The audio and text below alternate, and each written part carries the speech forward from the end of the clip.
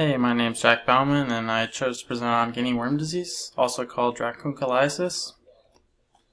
So dracunculiasis is caused by Dracunculus medinensis, which is the guinea worm. The guinea worm is a nematode from the Animalia kingdom. It primarily infects mammals, mostly dogs and humans, although a November 2016 study found that it naturally infects frogs as well, which could prove problematic for the eradication efforts underway. So here's the life cycle of the guinea worm. It starts as larvae in water that's ingested by copiopods, like from the Cyclops family. And so it's ingested when you drink water, and it goes into your stomach, and the copiopods that the worm is inside will disintegrate in your stomach, and then the worms will go through your intestinal wall, and the male and female will mate, and the male will die off, and the female will stay in your body for around a year and grow larger and larger. Eventually, when it's time for the worm to exit your body, it'll cause a blister and then exit through the blister, as you can see here. It emerges from the blister, and this is very painful, and so people frequently put their feet or whatever extremity, generally a lower extremity that the blister occurs on, into cool water, and the worm will escape and release hundreds of thousands of larvae, up to hundreds of thousands of larvae, into the water, which will be consumed by the cyclopses, and once again those will be within your drinking water. Sometimes animals or like fish and frogs will consume them, aquatic animals, and if humans or dogs eat uncooked fish with these infected cyclopses in them, then it can also be transmitted that way. So here we have on the top left here is the guinea worm. It's got the spiral in it. This is the cyclops it's carried in.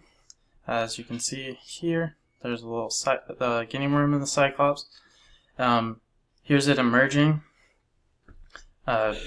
Health workers will wrap it around a stick to get it to come out. And yeah.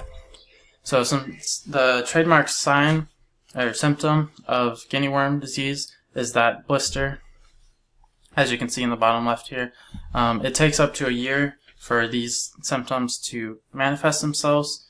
It generally occurs on your lower extremities, like a foot, for example.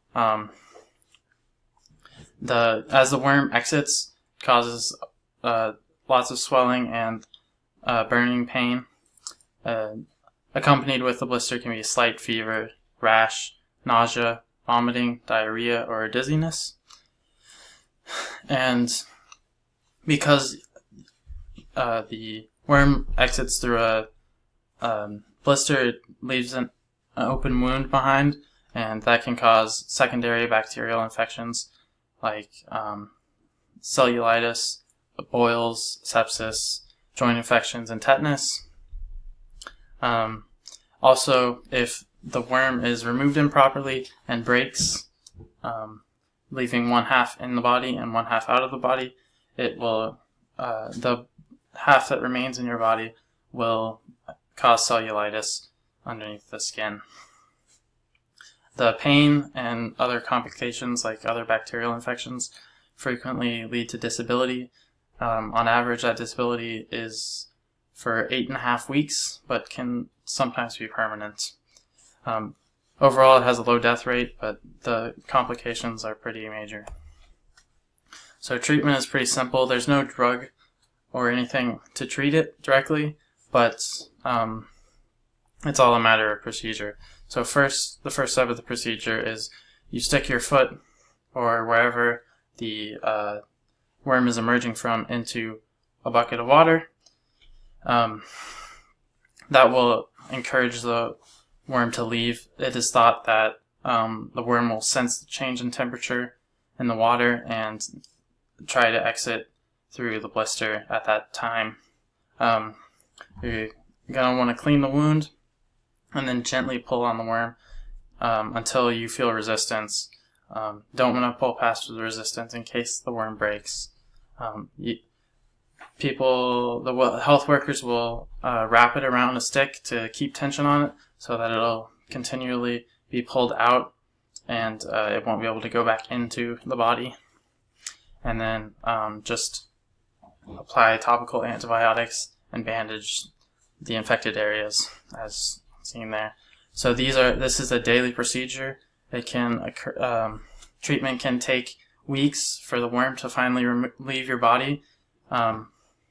So these steps will be repeated on a daily basis just to make sure it comes out properly and the worm is disposed of and the water, for example, won't contaminate other sources of drinking water. So there's no drug or vaccine to prevent Guinea worm disease. It's mostly just a matter of drinking clean water. So because people frequently stick their feet in the water to ease the pain a little bit, the worm can spread through water pretty easily.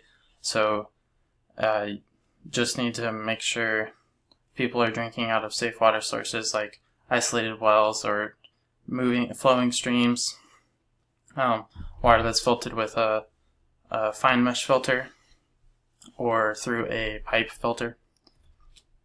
So a bit of history about the disease. It's named after an area of Central Africa on the west coast called Guinea, and it dates back all the way to ancient Egypt.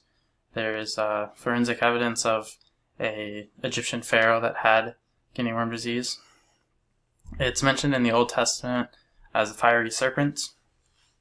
It was discovered in 1870 that the Cyclops was the intermediate host, and then in 1905 the whole life cycle was put together. In 1981, the World Health Organization and the Centers for Disease Control announced the beginning of their eradication campaign, and the Carter Center closely followed them and now spearhead the campaign. Today, Guinea worm disease only occurs in the poorest parts of the world because they just don't have the access to drinking water that the rest of the world does. It's caused by poverty and also causes poverty because the people that are affected by it frequently get the disabilities and can't tend to their crops. So before the eradication efforts started, the disease caused millions of dollars just based on those disabilities. Here's a chart of the incidence.